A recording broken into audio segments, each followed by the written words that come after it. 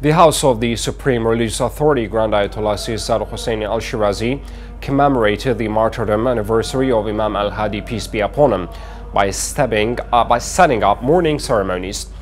The ceremonies were held in the presence and participation of a group of scholars, clerics, students of the Islamic seminary, and general followers of the Ahlulbayt, peace be upon them. The honorable preachers al-Modaresi, Fattahi and Muttaqi delivered lectures on the blessed biography of our master, Imam al-Hadi, peace be upon him.